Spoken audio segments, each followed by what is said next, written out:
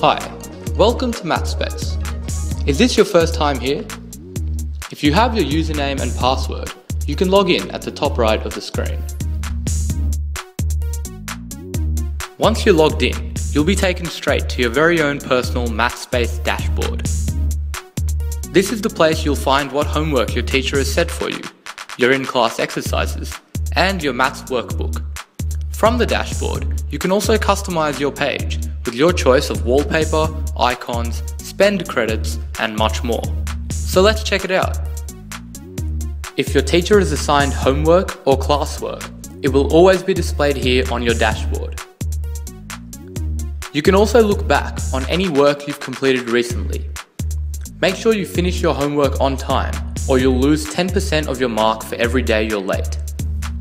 On the dashboard, you can also click on the All Topics tab, where you'll be able to choose any topic and then subtopic you want to work on in your own time. Okay, let's do some work. Let's do two-step equations.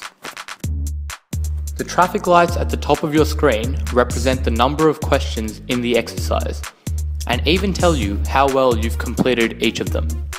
Red tells you your answer is incorrect. A yellow light means you're partially correct, and a green light means you're 100% correct. One of the cool things about Mathspace is that you can type maths. To type a fraction, you can use the fraction button in the shortcut toolbar. If you hover over any of the buttons, you'll see shortcuts you can use for each of the functions. For example, if you want to type a fraction, the slash key automatically converts your number into a fraction.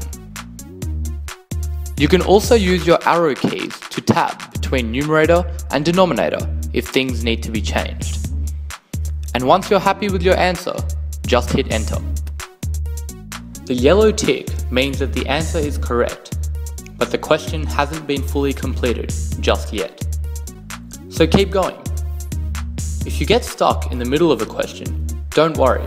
You can just click the hint button for help to get to the next step. And if you still don't know what to do, you can simply click next step. And so, every difficult question becomes a fully worked solution. Try and do the work yourself though. Every time you use the next step button, you'll lose some marks. Once you've given the answer in its simplest form, you'll get a green tick. Just hit enter to move on to the next question. You can click on finish to submit an exercise, but you'll receive 0 for any questions you've skipped. If you want to finish it later, just save your work so that the next time you log in, you can resume right where you left off. Mathspace analyzes each student's individual results and formulates a plan that is best suited to you. So if you're not sure what to do next, just do one of our recommended exercises. Mathspace also automatically stores revision questions for you whenever you make a mistake, so you can try the question over and over again. Because remember, practice makes perfect.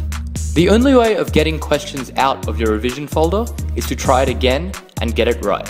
The revision folder is a great place to visit just before exams because you'll be focusing your study on questions you found difficult. For an overview of how you're going so far, click on the Report Card tab. The green bar shows your progress for each topic.